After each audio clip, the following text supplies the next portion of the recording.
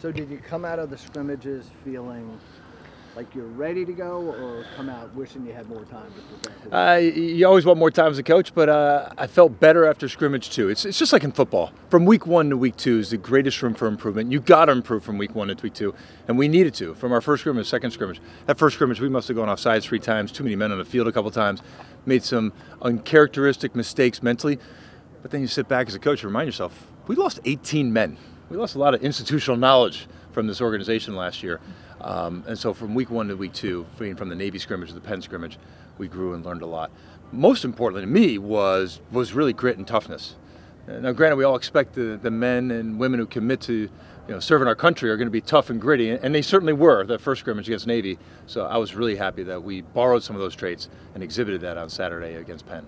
You said you lost 18 guys. You do still have a lot in veterans here, but Yeah. some new faces on the program. How is everybody kind of mixing together? It's the camaraderie couldn't be better. It's one of the best we've ever had in my 8 years here. In terms of that word culture, it's really, really tight. But yeah, there's a lot of men, wondering what's it going to be like the face-off acts. What are we going to look like defensively with Sostad and Matsui and Bauer gone? So there's a lot of question marks. But the intensity of the unification, how strong these guys have come together. It sounds like coach speak, but this one's been unique. It's special. Yeah, but we just got to make up for some lack of experience in some key spots, don't we?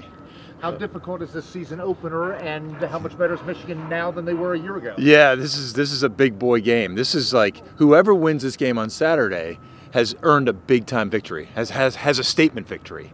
And I'll be honest with you, when we scheduled this a couple years ago, this wasn't the thinking. But give Coach Connery and his men tremendous credit going to the quarterfinals last year and doing really well in the transfer portal. So not only have they developed players, but they've supplemented really well. So. Yeah, 2 teams that were in Albany last year playing for the Final Four, getting off in the opening game of the 2024 season. This is a big timer. Virginia and Notre Dame, the last regular season game. Was that a good spot for that game to come? You have no control over the schedule. Is that a good spot for Virginia and Notre Dame to play, last regular season game? Yeah, I guess. I mean, that could fluctuate. The ACC, who knows what they do? But certainly, it's a. It's always interesting as a coach. Do you want those preparation games? Do you want those games where you feel like you can make a bunch of mistakes and still win? Or do you want to open up with Michigan, where every mistake is exposed? Well, this is what we've accepted, and I'm thrilled about it because bottom line, when you get recruited to come to play for us, Kip Turner, Kevin Sees myself, this is what we promote. You came here to play big-time games. You came here for this pressure. You came to play in one of the most difficult schedules in the country, and we kick it off right in high fashion. What did the 2 scrimmages reveal to you that you liked about this team? Certainly the second scrimmage showed me that we can be intense and tough and not be pushed around like we saw in the Navy scrimmage. The understanding of the schemes, I think there's a real level of a high level of IQ here in terms of understanding what we're doing defensively and offensively, despite having had some graduation. So I'm really content at this point for early February, knowing that the scheme comprehension is where it is, despite the graduations. And I don't want to beat it to death, but there really is a tightness and a unity with this team. Look, I've had some teams that weren't that tight, and we still won a lot of lacrosse games.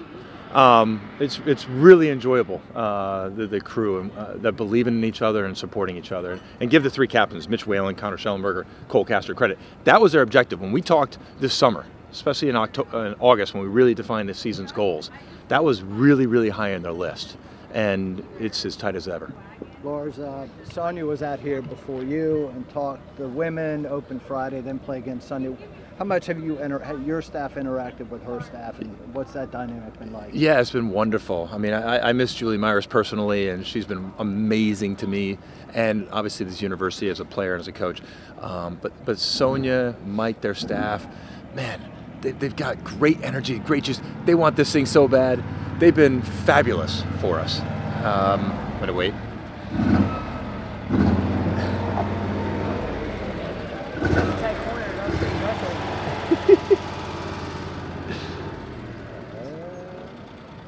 It's the kind of precision you want on the field. Exactly. There's there's a renewed commitment and a juice around the women's lacrosse program that's fun to witness and see, and I'm really enjoying to get to know Mike and Sonia and the rest of the crew. What fabulous people. We're really fortunate Carla hired them. As good as Schellenberger's been, what kind of expectations do you have for him? Even higher. Connor's not been 100% healthy the last 2 seasons. 21, his first year.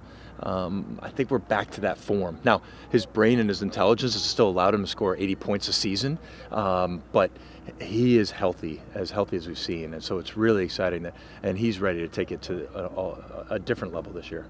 How much are you relying on your captains, including Schellenberger? Yeah, the captains, there's always a lot of pressure on them, but I really, want them, their voice, they're emotional. We ask a lot of our captains, leading by example is just like the baseline requisite. You've got to go out there and you've got to guide and lead men. You've got to be confrontational sometimes. Not only lead with the care, but lead that whip sometimes with your teammates, with your classmates. So I lean a lot on them, and so far they've been fantastic. Mitch Whalen, he's playing a critical role for us. Doesn't play as much on the field, number 43. He'll throw his body around, dive for balls, and make those tough plays. But I need him to be that gritty dude that Dave Smith, Grayson Saladay, John Fox did, someone who would speak truth to power. So I'm really happy with our captain so far.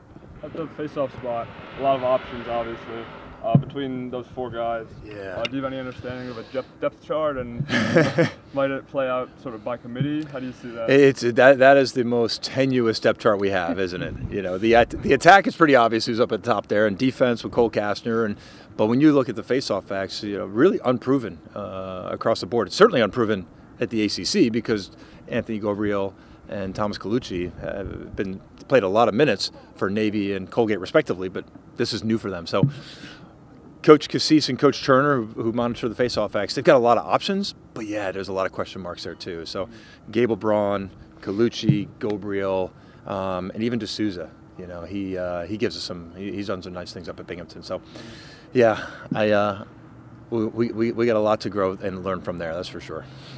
Not to over-romanticize it, but every year's another chance to add to the legacy of this program, add another chapter. Yeah. Is from your perspective, is that exciting to see? All right, let's see what these guys can do this year now. Yeah, I mean, it's wonderful. It's you idolize the history and the past and tradition that we stand upon, the shoulders of giants. But yeah, it's us. This is our time. It's our time to write this chapter. And see if we can be the next step in that foundation and the next step of the building of this incredible program, incredible tradition that we get to be a part of. And it's interesting because I've never lost 18 guys before, but we have, a lot returning, and so there's a balance of, new people fighting for starting spots, especially that face-off X, and yet incredible talent and depth when you look at our offense. We got time for one more. There's a lot of hype around Jack Boyden, obviously. What have you seen? What does he bring? And then also, I know he played offensive midi and attack at Tufts. Where do you see him sort of fitting in here? Yeah, he brings a creativity. He's ability to see the next pass, see the next play, see the open man, even if no one else sees it, because sometimes it is a turnover. It's phenomenal. It's really fun to watch. And he's from a system where it was wide open. They really didn't worry about turnovers. We don't worry about turnovers to an extent. He'll be an offensive midi for us to start the year, but he's phenomenal on attack as well, finishing off transition. So he's what a great guy. Everyone loves him. We'd love to have him for another year. The Division III, everyone who played in 21 gets that year back. An interesting ruling by the Division III body, and all of his teammates hope he comes back. We'll see if he wants to do another year of education and master's degree work, but he's fitting in incredibly well culturally, and his ingenious type of feeding and shooting, it's really captivating. Everyone's enjoying playing with him.